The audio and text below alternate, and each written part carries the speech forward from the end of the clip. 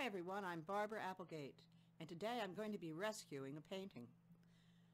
I painted this painting a couple years ago and I thought it was complete, and then I just have never been happy with it. So today I'm going to paint over this really dry oil painting.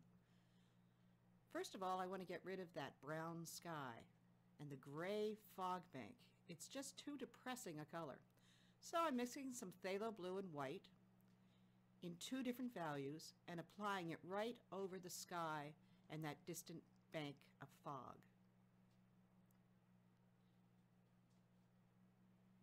Stepping back, you can see already it's improved the painting. Now I'm just adding a little bit of light above the fog bank, which will help it stand out. It also gives some warmth to that cold sky. Going into the splashing wave, I want to eliminate the browns. So with a mixture of phthalo blue and white and a little bit of permanent rose, I'm going right over the splashing wave. Already it's brightening everything up, and I know I'm in the right direction. This is a deeper mixture of phthalo blue and white. You can see you can apply it very liberally right over the paint that's already there. Work it right into your sky while the sky is wet, getting rid of your hard edge. Same thing with the splash that goes over the water in the background.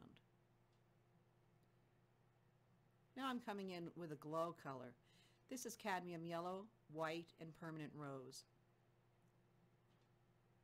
It gives a transparency to the waves. I want to darken that foreground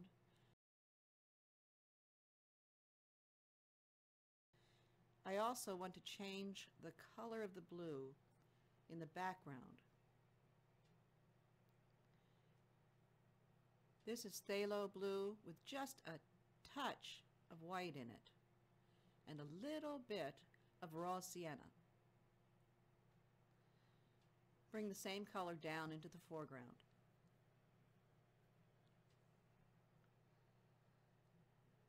Now I'm just working all over the rocks.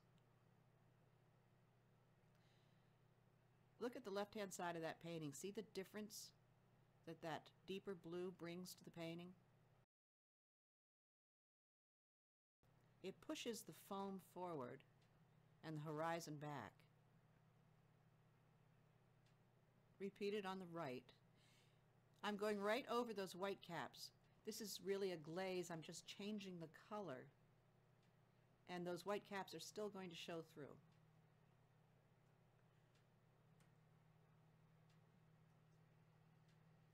We'll step back so you can see the full effect of the change of the colors. Now we're going to get into that splashing surf coming off the rocks in the foreground.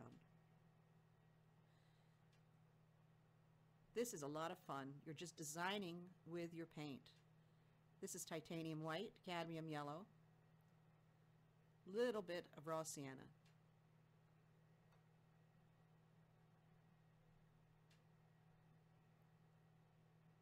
Then let's bring some of our foam down over the rocks.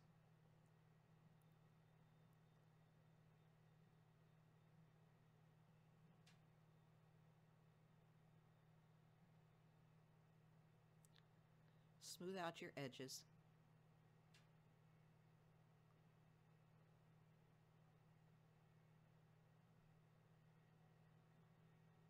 I like the motion that's happening here, but I want to get into this area around the seagulls and also right in that crevice.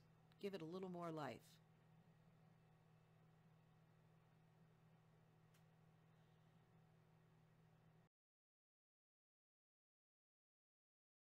I'm going to come back in with a mixture of the phthalo blue with a little bit of permanent rose and white.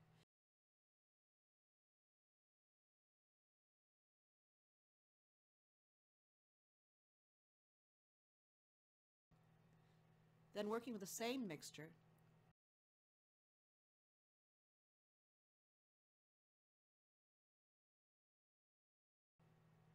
create the mist right up over the rocks and into the sky.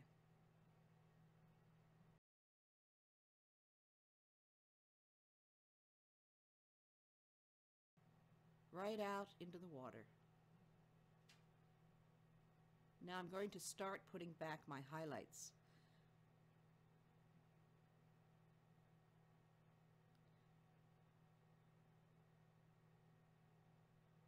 Just cleaning up my edges.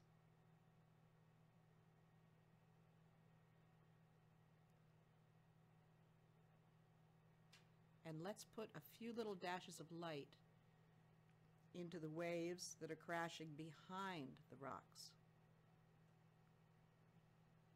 This gives a sense of distance. It doesn't take much. Same thing on the left side. Just a little detail that brings so much interest. Now we're going to get into the really tricky but fun part of creating this splashing wave.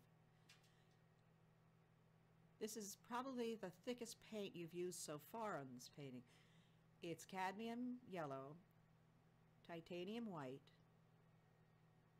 and just a touch of raw sienna.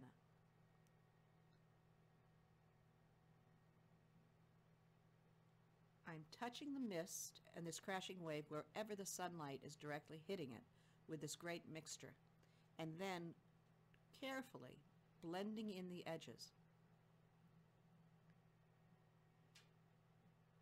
Then back into that luminous area right where it touches the rocks. This is where you can add some beautiful color to your wave.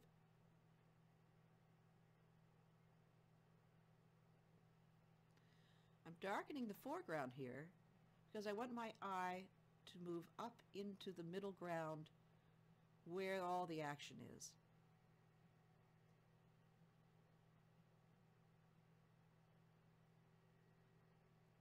I like the sweep I'm getting here, bringing my eye right in where I want it. Everything is leading to the subject matter.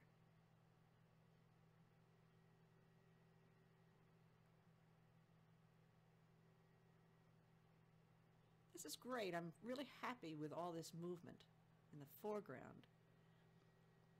Now, I need to decide what I need to do to finish this painting. Let's work on the seagulls. Just a few little flicks of paint, and they take on much more form. You don't want to overdo this because you don't want them to look pasted on. Then we'll put back in some more sparkling lights right around the seagulls.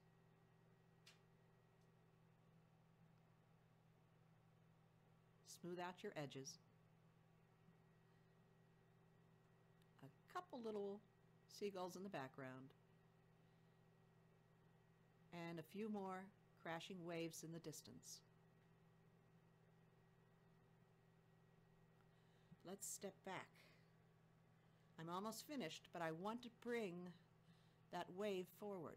It's still disappearing into the sky.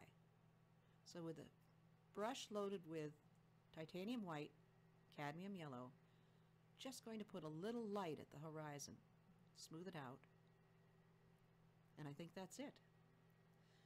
So here's where we started today. An okay painting, but a little boring. And here we are with the finished piece. Thanks so much for joining me. I hope you've enjoyed watching this video. Please visit my website at barbarapplegate.com. Thank you.